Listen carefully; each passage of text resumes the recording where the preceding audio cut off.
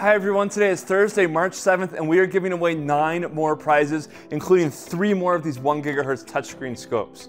If you follow us on the Keysight Bench Facebook page, and I know not all of you are on Facebook, which is fine, but if you do, you probably saw the schematic challenge we posted earlier this week, and we have a new one today. These are essentially little engineering problems that test different parts of your EE knowledge.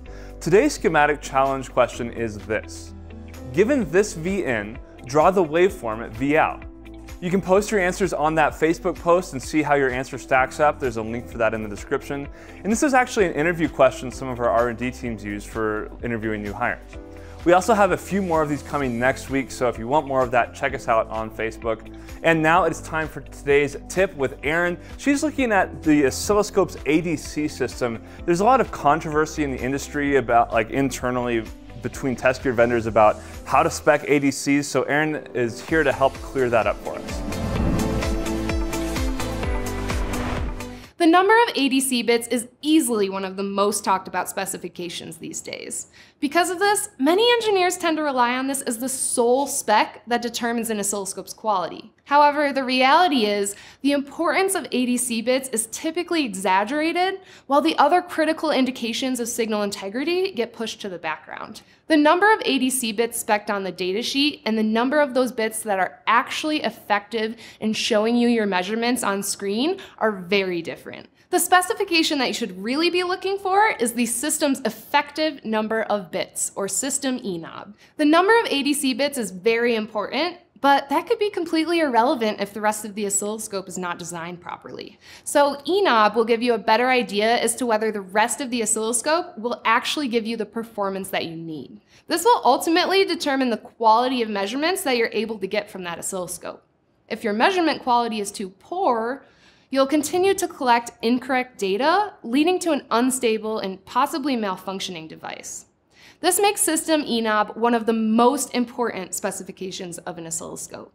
IEEE actually uses system ENOB as a measure of an oscilloscope's overall signal integrity. Also, notice that I keep saying system ENOB, not just ENOB, and definitely not ADC ENOB. Since system ENOB is typically not that impressive, there are some vendors that will list ADC ENOB in their datasheet.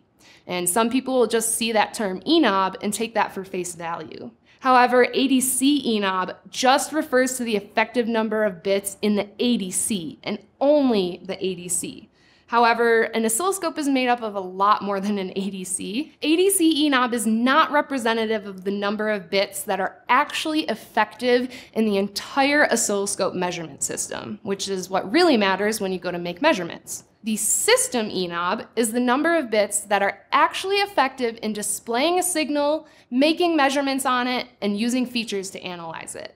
When you're evaluating various oscilloscopes based on their data sheets, be sure the ENOB is listed out based on bandwidth. And also make sure that you're looking at the system ENOB rather than ADC ENOB.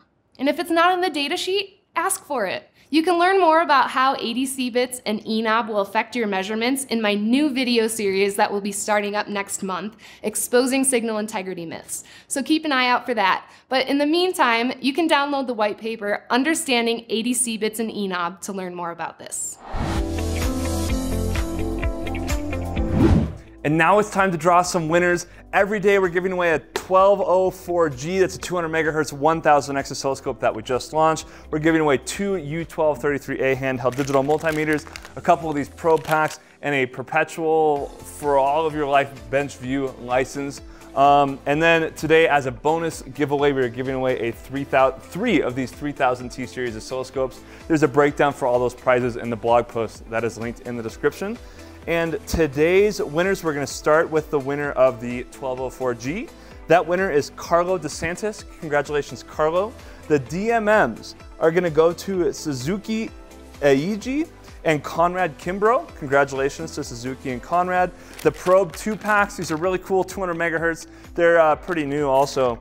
I mean, the ones you win will obviously be brand new, but those are switchable 10-to-1, 200 MHz probes. Those go to Corey Peterson and Debika Ravankar. Congratulations to those winners. The BenchView license goes to Stefan Nuttall. Congratulations, Stefan.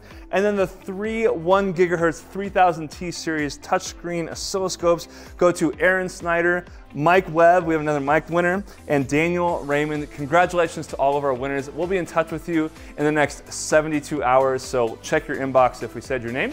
Thank you for watching. Make sure to subscribe to this channel and our podcast channel. We're probably going to do a live stream podcast next week looking at how to use scopes in an RF application. And if you do the Facebook thing, go check out the Facebook bench or the Keysight bench and the Keysight RF Facebook pages. I'm Daniel Bogdanoff, and I'll see you tomorrow.